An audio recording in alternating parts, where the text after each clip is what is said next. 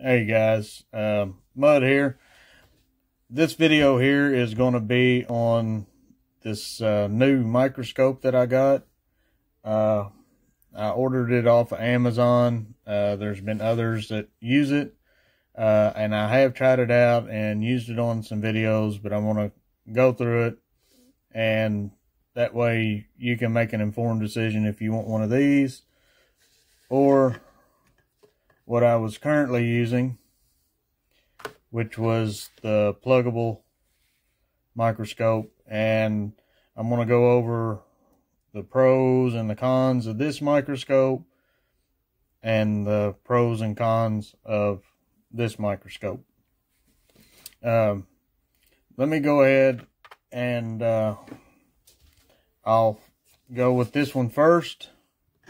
Now, when it comes in the box, it's actually in 4 pieces. This right here, this little piece, is not attached to the base. There's 2 Allen head screws. Now you get an Allen head screwdriver and you just put them on there, tighten them up, and you got a good solid base. Now, this here is the rail that the scope sits in, and it's got this little tightening screw, and then you've got these 2 screws here that raise it up and down like a microscope that you would have used in science class or biology. So real easy to assemble this. First, you put the this piece here, this threaded piece, into the base, which is aluminum, and then you just sit there, put this in, and you screw it in. Get this tightened up. That right there locks in the so we'll just spin it in here, and then you notice it goes to a certain spot. Well, you can move it and then take this screw or nut underneath here, and when you get it where you want, you put it down and that tightens it in. Now you'll notice on the side of this ring that you have 2 screws. Now those screws are used for whenever you put this microscope inside of here. That's what tightens it up. So you just slide this down, it'll bottom out, and you take the 2 screws, get it turned around backwards here, maybe you can see. Alright, you take your 2 screws and you tighten them up. Okay, now it's all tight. You just barely snug that so you can raise this up and down, and it'll slide up and down, and you can adjust how you want it. Now that I've got it assembled, this is what it looks like. This is what you're going to see. Now this is a standalone microscope, so you do not have to plug it into your computer if you do not want to. There's a rechargeable battery back here.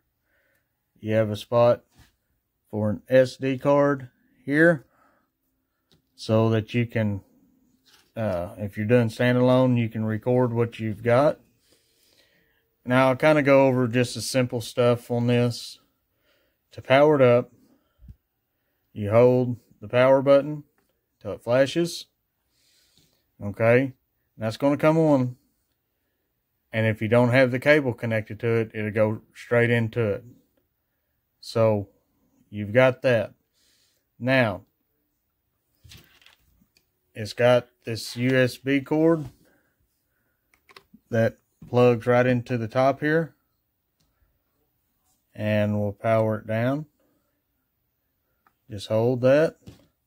Now let's plug it into the computer real quick. Now it does have some software that goes with it. Alright, now you can see I'm plugged into the computer and it's sitting there charging. Now if you want to use this when it's plugged into the computer, you're going to get this little menu. Now, to use it with your PC, you go to PC camera, and this lets it run, and you can see it on your laptop or PC or whatever. That's what that menu is for. Now, if you want it to charge and still be able to use it, you go to the charging mode.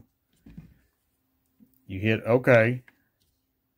Now, it's charging, and you can also see what's going on. Now, it will not project over onto the PC at this time, but you're keeping it charged.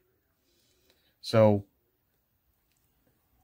that's how that is set up. Let me get this camera rearranged here. Alright. Now, let me find the coin real quick. I just happen to have a nickel right here. Now on the bottom here, it comes with this little cap. You want to take this cap out. Otherwise it'll get blurry. So, what I like about this is we'll slide that right there. Okay. Now you can see everything that's going on. Now if you're out of focus, there's this, your focus is right here. So all you do is just turn this until you get it focused in. Alright. And what I like about this one is if I want to see more of the coin, I can go all the way to the top. Alright. We're not all the way to the top. But you can see more of the coin. And it is, you can see a lot of it. And it's got good focus. So, it's really good. I really like this microscope. I haven't done a whole lot of the other options on it. I've just done this option that we're on now, the charging mode, and the PC. So, you know, I really like it. I will put a description or a link to this scope in the description. It's, like I said, it's fast on focusing. You can bump it, and you don't lose your focus. So, that is a big plus. Now, let me power this one down. Alright. I'll unplug it.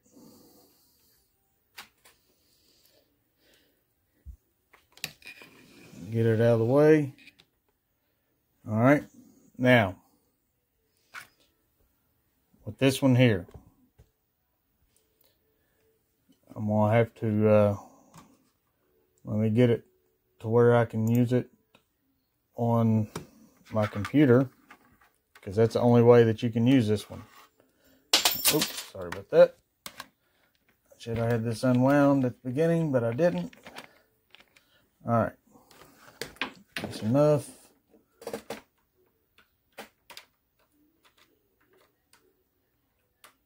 Alright, we got her plugged in. Open the program.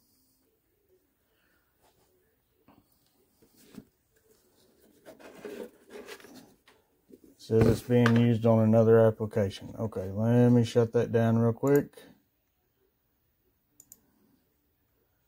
Alright.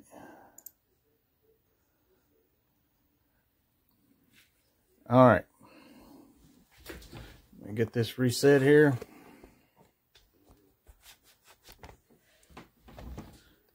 Get this out of the way.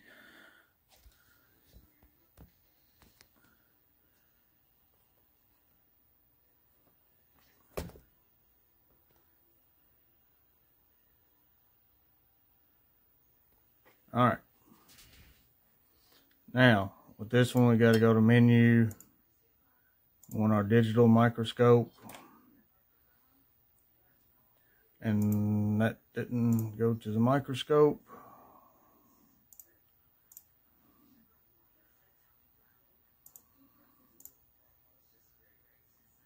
All right, we've got our digital microscope. You can set the resolution.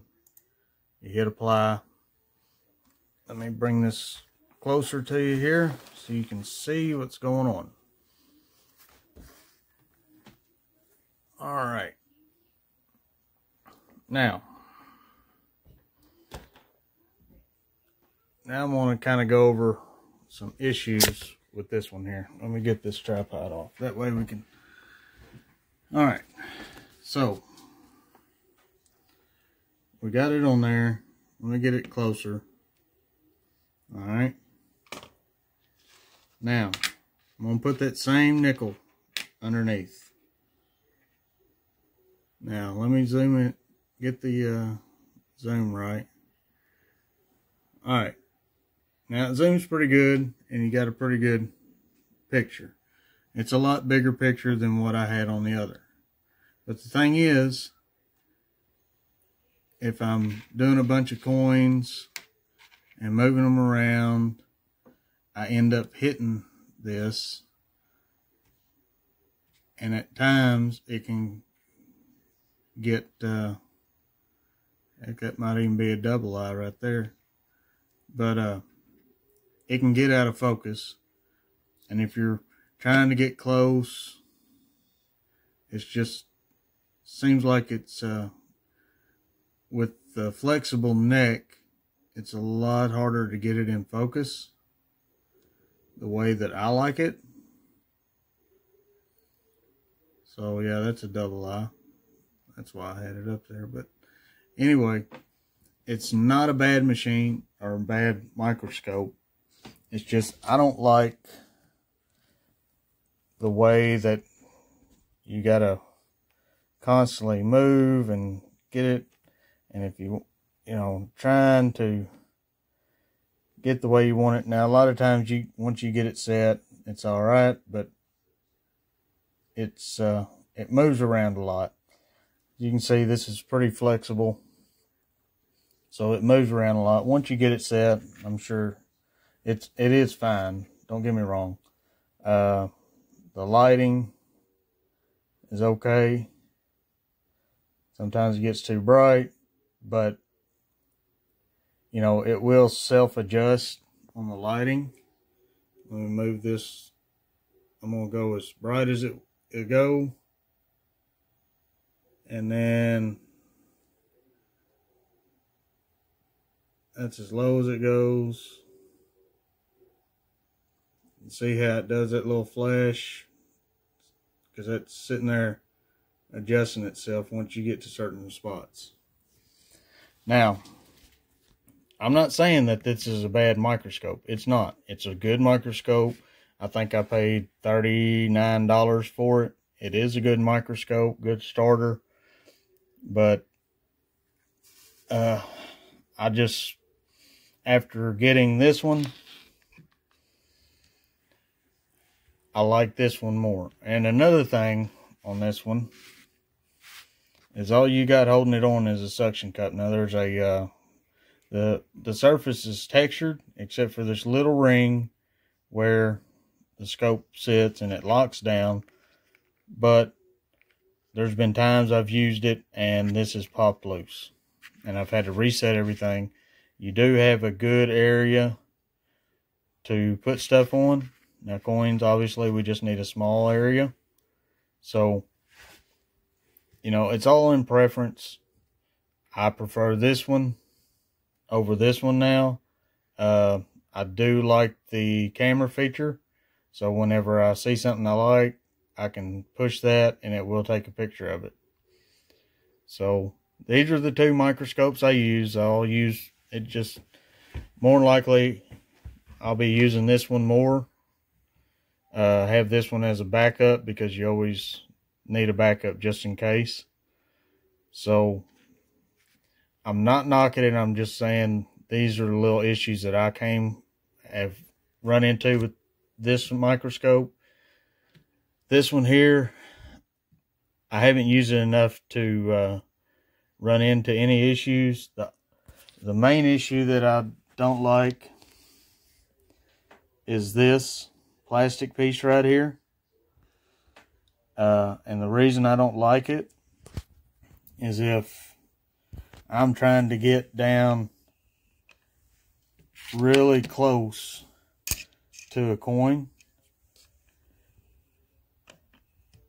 you know, you lose an inch of magnification being able to get real close to that coin. Now, it's still going to be a good magnification. It's just, I wish this was a lot shorter. You know, I agree you need some kind of protection around that, but I wish that was a lot shorter. Because if you're trying to get you can't get in there to get some of the magnification that you might actually want. So I wish this was removable or something that way, so you could move. Because with small coins, you just don't have the ability to move it in the ways that you want without sitting and turning the coin and all that. Now with this one, it does have the shorter protective glass, but what I've done is one thing that helps me is I made this out of a pill bottle that I had.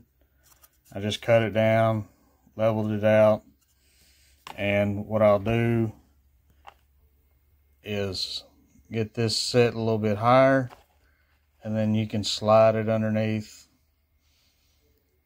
and that helps out a lot with movement. And I will use it on this one too, but this helps me get better without having to put it way down, down here and trying to move it around. But anyway, those are the two microscopes I use. I will put a link for both of them in the description, and they're relatively cheap, for what they are. So, it's all on personal preference. Right now, I will be using this one. I will have this one for backup. So, anyway, I appreciate you watching. Be sure to smash that like button, subscribe, and share. And I will see you on the next hunt.